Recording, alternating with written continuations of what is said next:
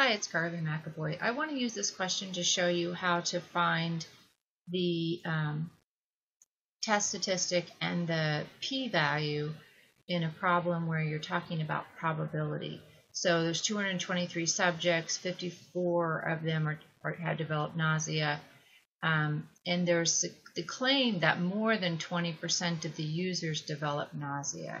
So the claim is the alternative hypothesis here, and the null hypothesis is that it would be exactly equal to 0.2 or 20%. So I'm going to go into StatCrunch and click on Stat, Proportion Stats, one sample with summary. And it's going to ask me the number of successes. Well, unfortunately, the number of successes in our case is if people were actually sick. So that was 54. Doesn't sound like a success. We had 223 observations.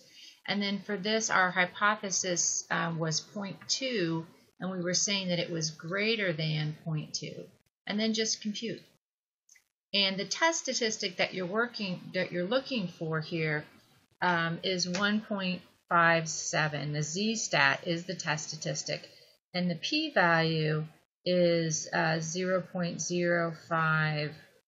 I think they usually ask for 3 places. So right down here is that information that we were looking at. We also know the sample population from this and the standard error. Okay, so going back into this question, the test statistic I said was 1.57. That was the z-statistic. I can enter that. And then it's going to ask me for the p-value, and we identified the p-value as 0.058.